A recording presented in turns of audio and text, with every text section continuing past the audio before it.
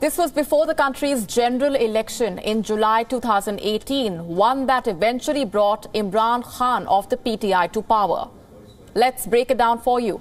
In 2018, Saqib Nisar was the sitting Chief Justice of the country, and as per this audio leak, Nisar was heard saying, quote, institutions were pressuring the judiciary to sentence Nawaz Sharif as well as his daughter Maryam Nawaz. During that period, both Nawaz Sharif and Maryam Nawaz were on trial before the country's accountability court on charges of corruption. This report was first published by Ahmad Noorani of the investigative website factfocus.com.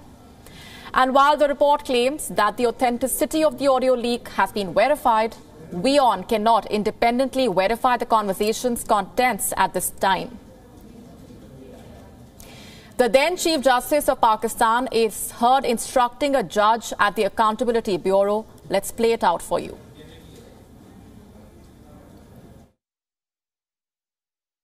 Let me be a little blunt about it.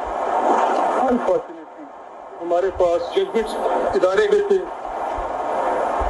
इसमें मियां साहब को सजा देनी है. वो कहा गया कि हमने आज सब कुछ लाना है. कहा है अब करना पड़ेगा.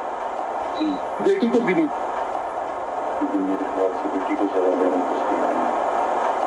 अब बिल्कुल जायज है. मैंने अपने दोस्तों से कहा कि जी इसमें कुछ किया जाए, और मेरे दोस्तों ने उससे इत्तेफाक ले किया. इंडिपेंडेंस ऑफ जुडिशरी भी नहीं रहेगी. तो चलें. For the benefit of our viewers, if the former Chief Justice's words institutions here is code for Pakistan's military establishment, which includes the country's army and the inter-services intelligence at the top.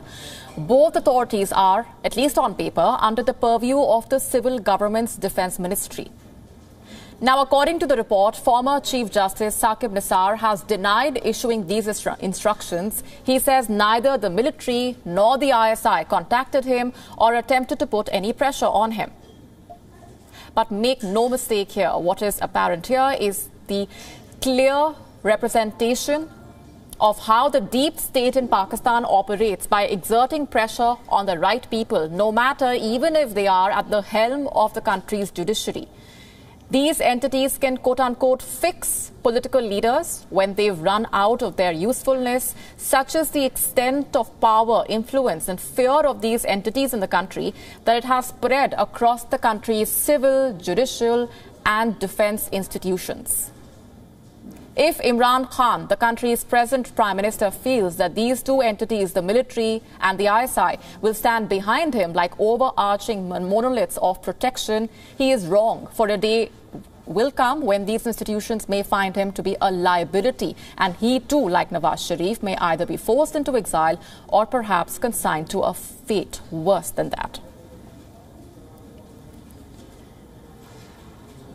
With us on the broadcast for more on these developments is our Pakistan Bureau Chief Anas Malik from Islamabad. Anas, give us a sense of the reactions coming in and what we know so far about the authenticity of this audio recording.